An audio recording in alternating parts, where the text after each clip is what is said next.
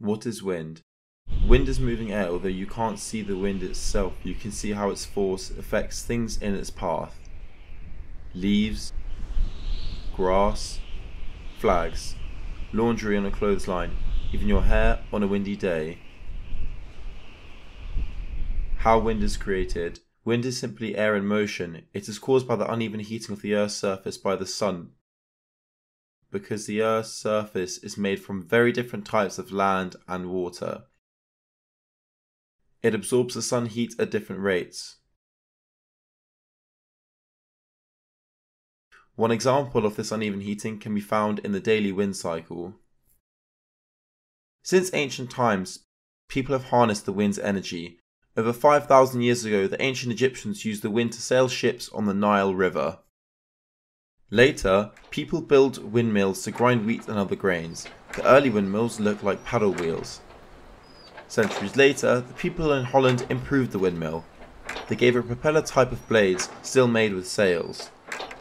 Holland is famous for its windmills. In this country, the colonists used windmills to grind wheat and corn, to pump water and to cut wood sawmills.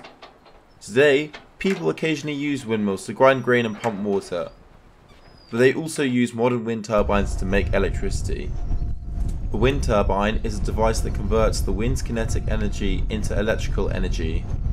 Wind turbines are manufactured in a wide range of vertical and horizontal axis types. The smallest turbines are used for applications such as battery charging for auxiliary power for boats or caravans, or to power traffic warning signs. Slightly larger turbines can be used for making contributions to a domestic power supply, while selling unused power back to the utility supplier via the electrical grid.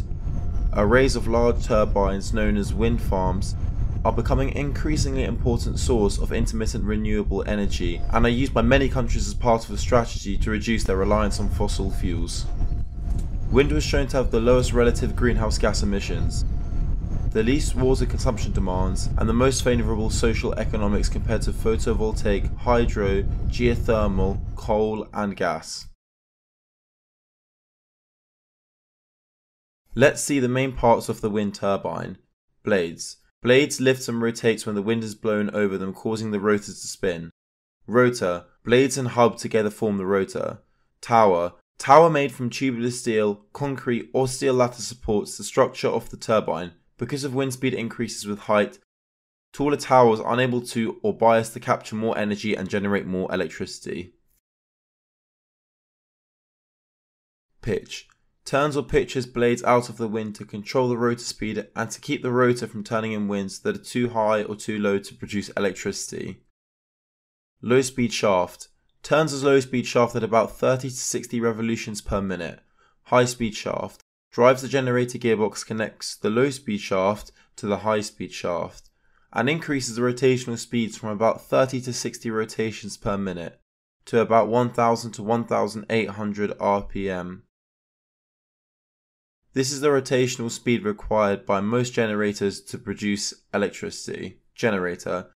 Generator produces 60 cycle AC electricity. It is usually an off-the-shelf induction generator. Brake. Brake stops the motor mechanically, electrically, or hydraulically in emergencies.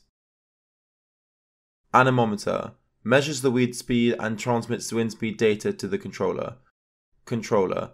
Controller starts up the machine and wind speeds up to about 8 to 60 miles per hour and shuts off the machine at about 55 miles per hour. Turbines do not operate at wind speeds above about 55 miles per hour because they may be damaged by the high winds. Wind vane. Measures wind direction and communicates with the yaw drive to orient the turbine properly with respect to the wind. Yaw drive orients up wind turbines to keep them facing when wind direction changes. Downwind turbines don't require yaw drive because the wind manually blows the rotor away from it. Yaw motor powers the yaw drive.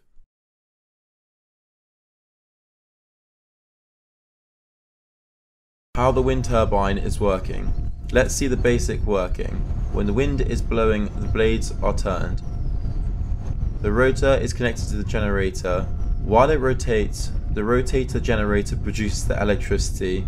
Let's get deep into the functioning of each part and how the wind energy turns into electrical energy. First, we will see the wind blades. the blades having the wing profile like the airplanes. The shape of the blade what makes the wind turbines to rotate, but only if the angle of attack is right by pitching the blade into the wind. The blade generates lift. The direction of the airflow is a combination of the wind and the airflow caused by the rotation of the rotor near the blade root. The radial velocity of the blade is low, but on the tip of the blade, the radial velocity of a turbine is as high as 80 meters per second. This is why the tip of the blade twisted into the direction of the airflow ensures the right angle of attack to harvest as much energy from the wind as possible. The wind turbine blades typically turn at a very low rate of RPM due to the issues of the noise in mechanical strength. At this level of rotation, we cannot produce any meaningful electricity from a generator. We have to increase the speed of the rotation of the generator, so this setup used by a planetary gearbox to achieve a maximum speed. If wind is blowing at high speed, turbine may damage, so the brake system is placed to control the overspeed in windy days. Electricity produced from the generator passes through a cable towards the bottom of the tower, where the step-up transformer is situated. The wind turbine should face toward the wind for maximum power generation, but wind can change its direction at any time. An anemometer and wind vane is located at the top of the nacelle. It measures the wind speed and direction. If any changes in the wind direction, it sends to the controller. The control system controls the yaw mechanism to rotate the nacelle with the help of the yaw motor, so the wind turbine can always align with the wind's direction. Velocity also changing in the blades due to the wind speed. So blade tilting mechanism is located at the rotor. This is called pitch system. It tilts the blades at corresponding direction with proper alignment to ensure velocity. To check the efficiency of the wind turbine, measure the wind speed at upstream and downstream over a wind turbine. The wind speed of downstream is much smaller than the upstream. This is because the blades absorb some kinetic energy from the wind. The same amount of energy is converted as mechanical power of the wind turbine. A wind turbine absorbs 100% of the available kinetic energy only if the downstream wind becomes zero. However, zero wind speed at downstream is physically an impossible condition. Now let's see what is Betz's law about the wind turbine. According to Betz's law, no turbine can capture more than 16/27, that is 59.3% of the kinetic energy and wind. The more kinetic energy a wind turbine pulls out of the wind, the more the wind will be slowed down as it leaves. This is called Betz's law. Let's prove this theory. Let's assume that the average wind speed through the rotor area is the average of the undisturbed wind speed before the wind turbine cord is V1 and the wind speed after the passage through the rotor plane called is V2, that is V1 plus V2 divided by 2. The mass of the air streaming through the rotor during 1 second is equal to the multiplication of the density of their swept area around the drove, the average wind speed through the rotor area according to Newton's second law.